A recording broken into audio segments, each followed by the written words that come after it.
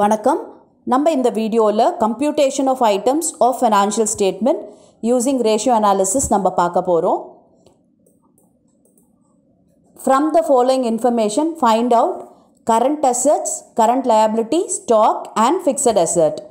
Current ratio 2.5, liquid ratio 1.5, fixed asset divided by proprietary fund 0.75, working capital 60,000, reserves and surplus 40,000, bank overdraft 10,000.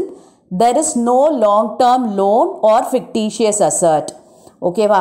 அதாவது நம்ம previous வீடியோவில் பார்த்தோம், அதாவது current அசெட்ஸும் current லயபிலிட்டிஸும் ஸ்டாக்கை எப்படி கால்குலேட் பண்ணணுன்ட்டு அதே சேம் மெத்தட் தான் நம்ம பண்ண போகிறோம். இதில் புது விஷயம் என்ன பார்க்குறோம் அப்படின்னா, ஃபிக்ஸட் அசெட் எப்படி கால்குலேட் பண்ணலாம் அப்படின்றத பார்க்க போகிறோம். ஓகேவா? ப்ரீவியஸ் வீடியோ பார்க்காதவங்க பார்த்துட்டு வரலாம். ஓகே, இப்போ நம்ம ப்ராப்ளம் எப்படி போடுறதுன்னு பார்க்கலாம். ஃபஸ்ட்டு கரண்ட் ரேஷியோ வச்சு நம்ம ஸ்டார்ட் பண்ண போகிறோம். Current assets divided by current liability தான் நம்மளோட கரண்ட் ரேஷியோட ஃபார்முலா. அது பார்த்திங்கன்னா 2.5ன்னு கொடுத்துட்டாங்க. ஸோ இதுலேருந்து நமக்கு என்ன தெரியுது அப்படின்னு பார்த்தீங்கன்னா, கரண்ட் அசெட் வந்து 2.5யும் கரண்ட் லயபிலிட்டியும் 1, அதாவது டினாமினேட்டர் எதுவுமே இல்லை அப்படின்னா 1 அதோட அர்த்தம். ஸோ அப்போ நம்ம கரண்ட் லயபிலிட்டி 1 அப்படின்றத எடுத்துக்கிறோம். ஓகேவா? இப்போ நெக்ஸ்ட்டு ஒர்க்கிங் கேபிட்டல், இதை யூஸ் பண்ணி நம்ம இந்த வேல்யூவெல்லாம் கண்டுபிடிக்க போகிறோம். அதாவது அந்த ஒர்க்கிங் கேபிட்டலோட ப்ரொப்போர்ஷன் என்ன அப்படின்றத ஃபஸ்ட்டு கண்டுபிடிக்கலாம். அதுக்கு ஃபார்முலா ஒர்க்கிங் கேபிட்டலுக்கு என்ன அப்படின்னா, உங்களோட current assets minus current liability தான். பார்த்தீங்கன்னா ப்ரொப்போர்ஷன் ஆஃப் ஒர்க்கிங் கேபிட்டல் வந்து 1.5. அந்த 1.5யோட வேல்யூ என்ன அப்படின்னு பார்த்தீங்கன்னா 60,000 ப்ராப்ளமில் கொடுத்துட்டாங்க. ஓகேவா? 1.5யோட வேல்யூ 60,000னா 2.5யோட வேல்யூ என்ன அப்படின்றதுக்கு தான் இந்த கேல்குலேஷன். 60,000 இன்ட்டு 2.5 டிவைடட் பை 1.5 என்ன கிடச்சிச்சு பார்த்தீங்களா? 1 lakh கிடச்சிருச்சு. இப்போ நம்ம 2.5யோட ப்ரொப்போர்ஷன் கண்டுபிடிச்சிட்டோம், அதாவது கரண்ட் அசெட்ஸ் கண்டுபிடிச்சிட்டோம். இப்போ நம்ம 1ஓட ப்ரொப்போர்ஷன் என்ன அப்படின்றத கண்டுபிடிக்கணும். ஓகே, அதே மெத்தடில் தான் போடுறோம். 60,000 இன்ட்டு 1 டிவைடட் பை 1.5 இது வந்து 40,000 நமக்கு கிடைக்குது. ஓகேவா? அப்போ 1.5யோட ப்ரொப்போர்ஷன் 60,000னா 2.5யோட ப்ரொப்போர்ஷன் 1 lakh, 1ஓட ப்ரொப்போர்ஷன் 40,000. இதெல்லாம் அதோட வேல்யூ கிடச்சிருச்சு. இப்போ கரண்ட் அசெட்ஸ் என்னன்னு உங்களுக்கு தெரியும், கரண்ட் லயபிலிட்டி என்னன்னு தெரியும். அடுத்து நம்மளை என்ன கேட்டிருக்காங்கன்னா, ஸ்டாக் கண்டுபிடிக்க சொல்லியிருக்காங்க. ஸ்டாக் கண்டுபிடிக்கிறதுக்கு நம்ம இந்த லிக்விட் ரேஷியோ ஃபார்முலாவை யூஸ் பண்ணி கண்டுபிடிக்க போகிறோம். இப்போ பாருங்கள், லிக்விட் ரேஷியோட ஃபார்முலா என்ன அப்படின்னா, liquid assets divided by current liabilities. அப்போ இதோட அர்த்தம் என்ன? Liquid அசெட்ன்றது 1.5, current லயபிலிட்டின்றது 1. நமக்கு கரண்ட் லயபிலிட்டி என்னன்னு கண்டுபிடிச்சிட்டோம் இல்லையா? 40,000 கண்டுபிடிச்சிட்டோம். ஸோ அதை போட்டாச்சு. 1 ப்ரொப்போர்ஷனோடது என்ன வேல்யூ பார்த்தீங்கன்னா 40,000. அப்போ 1.5யோடது என்ன? 60,000. ஓகேவா? அதான் 40,000 இன்ட்டு 1.5 டிவைடட் பை 1. ஓகே, இப்போ நம்ம ஸ்டாக் என்னன்றதை கண்டுபிடிச்சிடலாம். ஏன்னா நம்மக்கிட்ட கரண்ட் அசெட் இருக்குது அண்ட் லிக்விட் அசெட் இருக்குது. இது ரெண்டுத்துக்குள்ள டிஃப்ரென்ஸ் தான் நம்மளோட ஸ்டாக் இல்லையா? அப்போ பாருங்கள், current assets minus liquid assets போட்டோன்னா 40,000 ஸ்டாக் கிடச்சிருச்சு. ஓகேவா? இப்போ நம்ம கரண்ட் அசெட் கண்டுபிடிச்சாச்சு, கரண்ட் லயபிலிட்டி கண்டுபிடிச்சாச்சு, ஸ்டாக்கும் கண்டுபிடிச்சாச்சு. இப்போ நம்ம ஃபிக்ஸட் அசெட் கண்டுபிடிக்கணும்.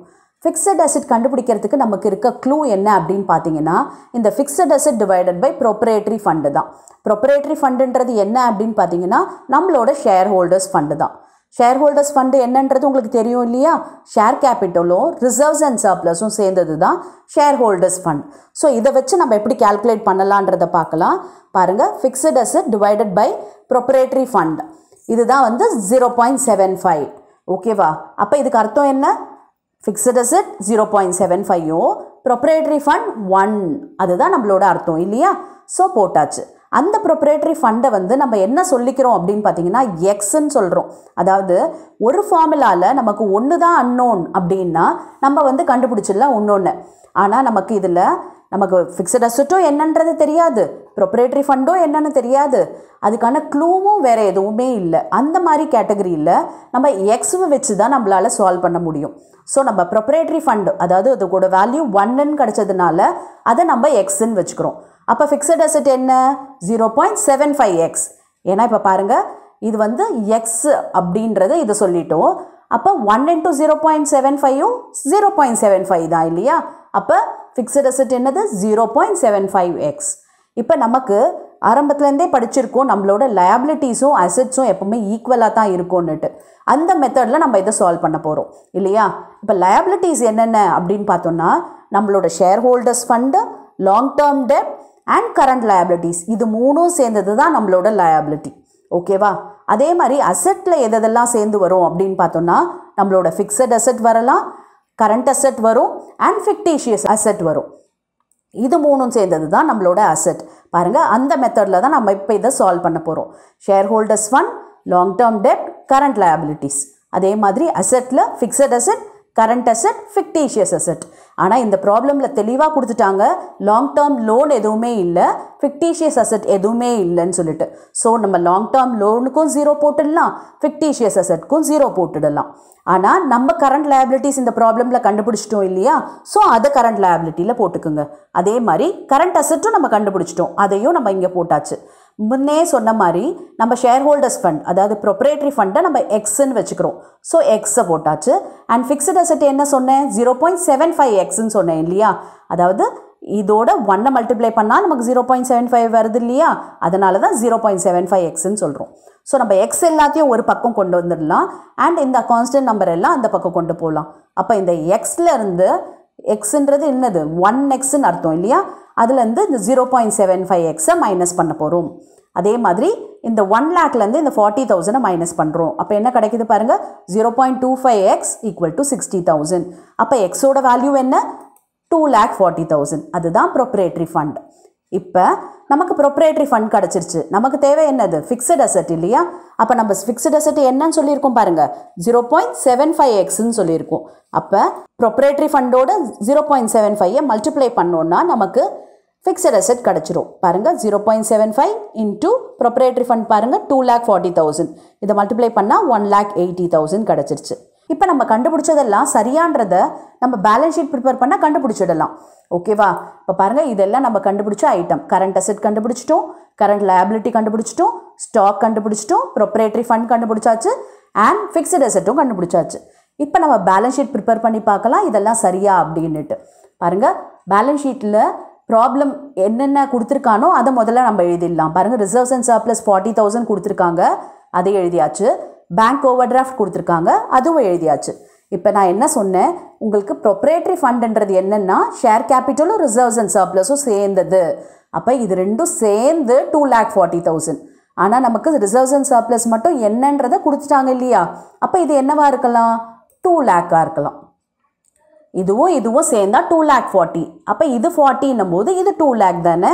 ஓகே, அதே மாதிரி தான் இப்போ பேங்க் ஓவர் டிராஃப்ட் கொடுத்துட்டாங்க. ஆனால் நம்ம கரண்ட் லயபிலிட்டி என்னன்னு கண்டுபிடிச்சோம் இல்லையா, 40,000. அப்போ கரண்ட் லயபிலிட்டியிலேருந்து இந்த பேங்க் ஓவர் டிராஃப்டை மைனஸ் பண்ணிட்டோன்னா நமக்கு கிடைக்கிறது லிக்விட் லயபிலிட்டிஸ். அப்போ அது 30,000. ஓகேவா. இப்போ நம்ம இந்த ப்ராப்ளமில் ஃபிக்ஸட் அசெட் என்னன்றதை கண்டுபிடிச்சிட்டோம் இல்லையா, 1,80,000. ஓகேவா. அதே மாதிரி ஸ்டாக்கும் என்னென்னு கண்டுபிடிச்சிட்டோம் இல்லையா, 40,000. ஓகே. இப்போ நம்ம போட வேண்டியது பேலன்ஸ் இருக்கிறது லிக்விட் அசெட். ஏன்னா கரண்ட் அசெட்டுன்னா ஸ்டாக்கும் லிக்விட் அசெட்டும் சேர்ந்தது தான் கரண்ட் அசெட். ஆனால் நம்ம இது ஸ்டாக்கை தனியாக போடுறதுனால இப்போ பேலன்ஸ் இருக்கிறது நம்ம என்ன சொல்லணும், லிக்விட் அசெட் தான் சொல்லணும் இல்லையா. கரண்ட் அசெட்ஸ் 1 lakh, அதில் 40,000 ஸ்டாக் போயிடுச்சுன்னா லிக்விட் அசெட் எவ்வளவு, 60,000. இப்போ பாருங்கள், போத் த சைட்ஸ் உங்களுக்கு டோட்டல் ஈக்குவலாக வந்துருச்சா. அப்போ நம்ம கண்டுபிடிச்ச ஐட்டம் எல்லாமே கரெக்டானதுன்னு அர்த்தம். ஓகேவா.